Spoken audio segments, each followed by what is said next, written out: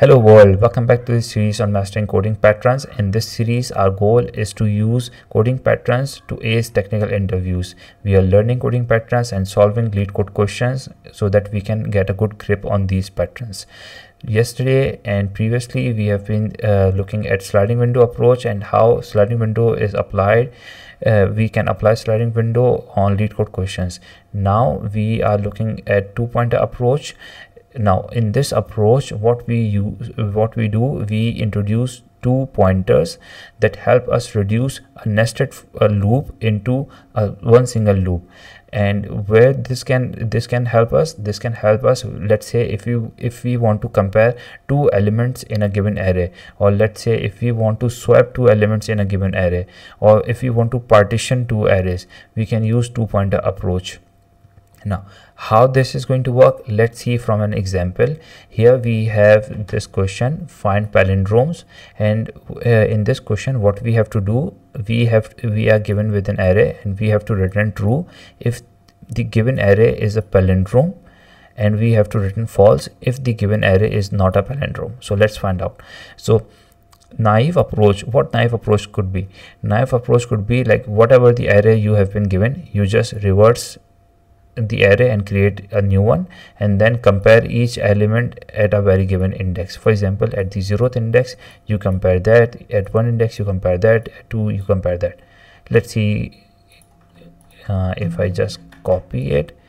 So let's say this one is the reversed this one is the reversed one, okay, because since race car is a palindrome itself, so whether I reverse it or not, it will remain same. So let's say I have already reversed it. So whatever was at the last index at -1, I have brought it to 0, and whatever was at 0, I have brought it to -1. Okay, so I have reversed the whole array, you can say. Now what is happening? Now we are going to compare. We are going to compare each at each index of both of these arrays.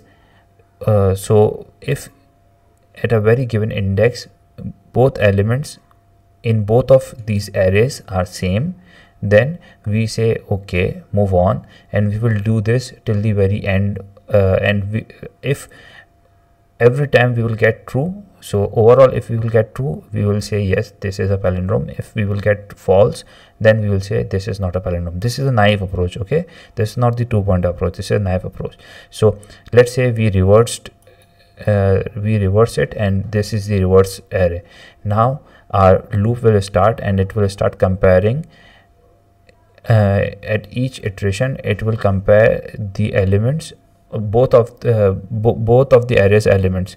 So let's say at the 0th index R was there, and in the reverse one R was there. So what will happen? Yes, it is true. Move forward. A true, C true, E true. So it is basically comparing these two, okay, and it will continue till this position. So this is a valid approach. It will give you the answer. But is this an optimized approach? No. Why? First of all, we have to create another array, and then we have to reverse it, and then we have to compare both of the elements one by one. So why to add this additional space? If we can solve this question without of adding any additional space by using two-pointer approach. So now let's see how two-pointer works. So I am going to remove all of these annotations, and I am going to remove this one as well, because we don't need to create and reverse an array.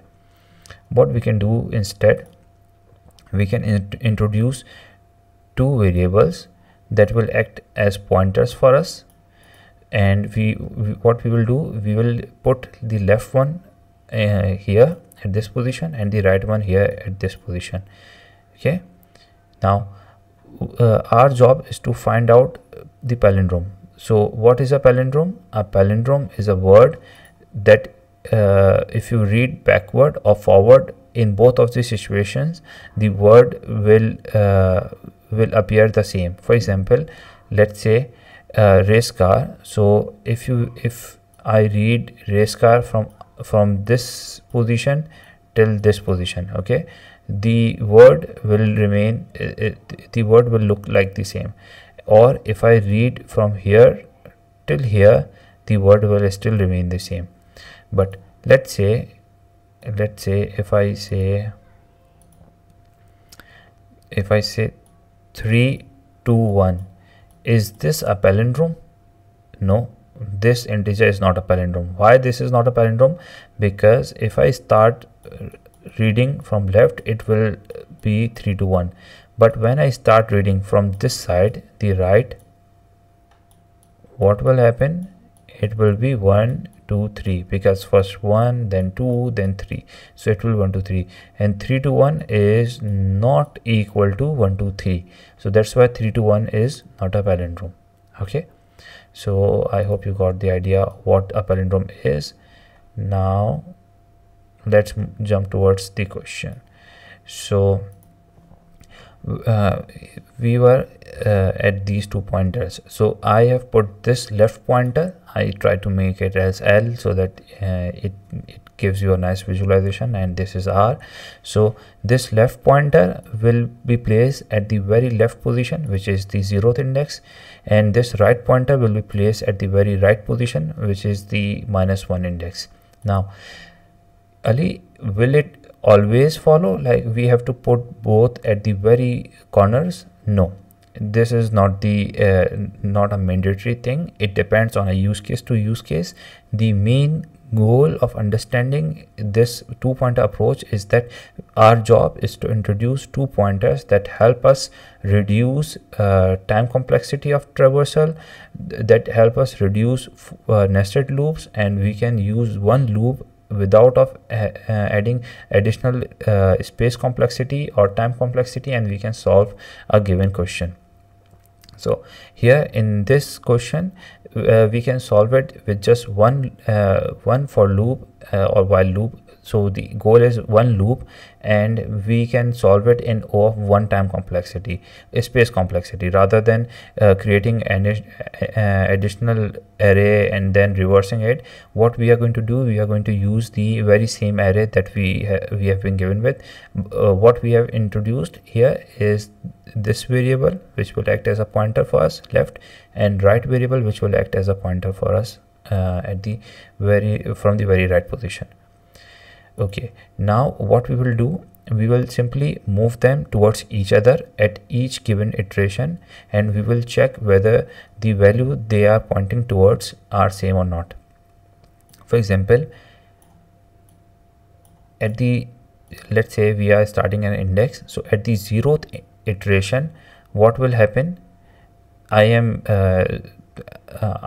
I hope you understand the iteration from why I'm using 0. Like you can use 1, 2, 3, but just for the indexing part understanding, 0, 1, 2. Okay, so at the 0th iteration, what is happening? L is pointing towards R and right is pointing towards R, so both elements are same, so it means check. Now when both elements will be same, so we will further move this ahead. Okay, now this will point towards A. Now we will move R this side towards left, and this will point towards A.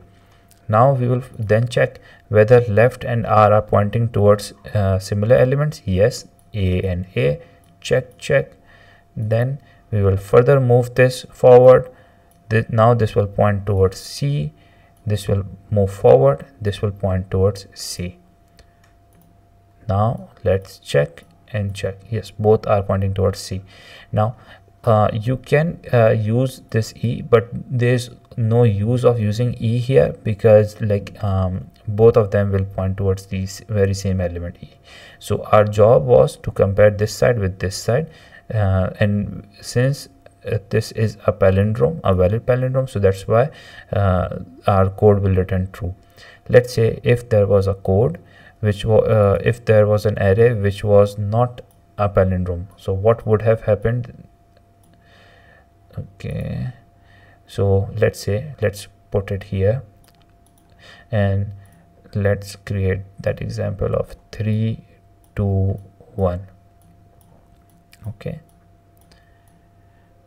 so now let's put our left one here, our right one here, and left one is pointing towards 3, right one is pointing towards 1. So what will happen, that at the very 0th iteration, what will happen, that left, when we will compare both of their values, so 3 is not equal to 1, and that's why at the very 0th position it is going to return us false. Okay, if it was, let's say, if it was a palindrome, let's say if I make it 1, so 1 to 1 is a palindrome because left is pointing towards 1 and the right is pointing towards 1. So what it would have done, it would have given yes as the answer, true. Okay, so true, this is a valid palindrome. Cool. Now I hope you got the idea how to solve this problem using two-pointer approach. So let's jump towards our solution. So how to code this question, and before coding this question, let's first discuss. So this question is question number 9, valid. This question is palindrome number. Okay, and what this question is asking, this question is giving you an integer and it is asking, tell us whether the given integer is a palindrome or not. If the given integer is a palindrome, return true. If the given integer is not a palindrome, return false. Why, Ali, this 1 to 1 is not a palindrome? Because there is minus here, so minus 1 is not equal to 1. Okay, now what we are going to do, we are going to first of all typecast this integer into a string. Now there is a better way of solving this question, but that would be very challenging to understand, especially at this level. Once we will move forward and we will practice more questions and develop a better understanding of other concepts, then I believe we should go towards that approach. But if you want to check on your own, you can search bitwise digit traversal. So you can use bitwise operations in order to traverse on digits. That will save you from creating additional space and typecasting. So okay, so now what we are going to do, we are going to introduce our two pointers. So we are introducing left variable and we are initializing it with value 0, because left will start from at the 0th index. So left will start from the 0th index, and then there's right, and where right will start, right will start from the very last index, which is going to be length of x minus 1. Cool, because index starts from 0, so the length is 3 minus 1 is 2, so 0, 1 and 2. Cool. Okay, then what we are going to do, we are going to introduce our loop. I am using a while loop. So I am saying while left is less than right. Why, Ali, why left is not equal to right, or why, Ali, you are not introducing equality? Simply because we don't want to go to this element, because this element is irrelevant for us. Our aim is to just reach our aim is to reach to left of this element and reach to right of this element. Okay, so we will remain till here and we will compare it both, but we don't want both of them to get equal and compare this one. So what will happen then, when our left and right will become equal, our while loop will break. So rather than going and checking this, it will automatically break the while loop. Okay, so when these two pointers will become equal, and we will code it and we will see how and when they will become equal. So rather than when they will become equal and we check, we will stop it at these positions. Okay, so if x left is not equal to x right, very simple. Okay, since we have typecasted it, now this integer has become a string. So what we can use indexing here. So what we are saying that go to x0 index and then match it with x right.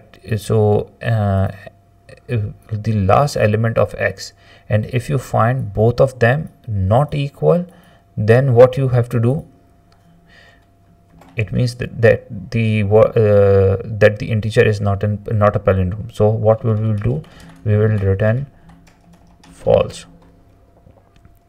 Okay, else let's say both of them were equal, like in this case 1 to 1. So at x0 there was 1, at the last element, at the last index, x has 1. So what happened here, that we want our code to move forward. Okay, but how this will save the checking of this 2 because how? Simply we are going to move our left, so we are going to add and a 1 here, so it will move towards 2, and we are going to subtract 1 from our right. Okay, the initial value of right was 2 because 0 1 2, and we are saying length minus 1, so 3 minus 1 is 2. Okay, so initial value of right was 2, but when we are doing minus 1, so both left and right will contain 1 1. Okay, since the loop is saying break if left is equal to or greater than right. Okay, if left becomes equal to or greater than right, then we have to break. This condition means simply this, that while left is less than right, keep looping. When left becomes equal to or greater than right, then break. So our loop will break. So this 2 will never get checked. If I would have, rather than less than, if I would have said equal to, let's say, so what would have happened, that here our x left would contain 2 because of the 1 position when we added 1, and our x right would have contained 2. So still both of them were pointing towards would have pointing towards the same element, and that's why we this condition will not be executed, and rather than returning false, we will initially go to the last element. So, but we don't want to check this thing, that's why we didn't include this equals to sign. And what we are going to do, we are going to include true, because eventually our goal is to return either true or false based on whether the integer is a palindrome or not. So here, since the palindrome, in this case I am talking about the integer is a palindrome, and that's why what will happen, it is going to return true. In this case, the integer is not a palindrome despite being minus 1 to 1, because minus 1 is not equal to 1, so that's why it is going to return false. Okay, now let's submit this code. So I'm going to click on it, run, and it got accepted. I'm going to submit it, and our code got submitted here. Yep, awesome. So that was it. This was a nice little brief overview, introduction, whatever you can say, of two-pointer approach. Tomorrow we are going to see how two-pointer works on a little complex question. Don't worry, don't worry when you will see the question, I hope, and after getting a good understanding of two-pointer approach, even that question will be a piece of cake for you. So stick with me, and I'll see you tomorrow. Take care. Bye.